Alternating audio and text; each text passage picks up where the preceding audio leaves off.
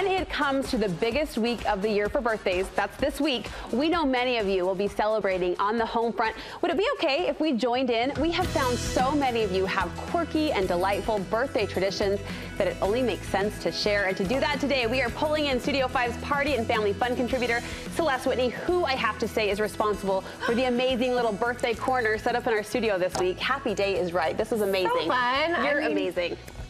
So we threw this out online. Viewers chimed in with their traditions, and you pulled a few comments that sort of stand out to you. Oh, yes. Okay, so here's a fun one. Connie Jo, she says, I decorate my boys' doors on their birthday with balloons, streamers, signs, banners, and lights. Everything you need to know that there is a pretty special person living in behind these doors. Okay, I love that. It's there on the front. Yes. The person lives obviously inside of the door, and they walk out, and there's the birthday. Bam. Like, I'm the special one. Okay. Cute, cute. So Stephanie says, growing up, my mom, aunts, uncles used to put coins in the birthday person's cake.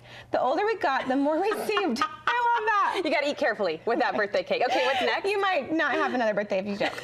Okay, next is Kimberly, and she says a present every hour to unwrap the fun lasts all day long. Okay, stop. Every How hour cute, a present. right? I'm assuming probably small, like dollar store Maybe type some stuff. socks or whatever, but that's I love that so fun. much. Okay, last is Susan, and she says we sing happy birthday as obnoxiously and awfully as we can and wake the birthday boy or girl up, and it makes for an awesome start to a fantastic celebration day. Okay, that's cute. How cute, right? And you know what? I grew up with a dad who woke me up every morning to the Cougar Fight song, so I can appreciate the line obnoxious, the word obnoxious in that sentence. Although I love the Cougar Fight song, at 7 a.m. it's not quite as fun. Right. I don't know how a birthday song feels at 7 a.m., but anyway. Right. I love that. I can't do it because my kids wake me up, but there you go. It's the reverse order. It's the reverse order. Okay, what about you? Any fun birthday traditions in your home? we don't do anything as exciting as that, but we love to do the same thing. Like we put balloons out in the front yard so everyone that drives by always knows.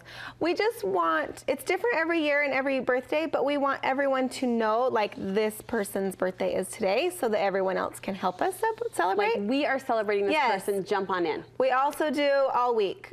We have a birthday week for everyone.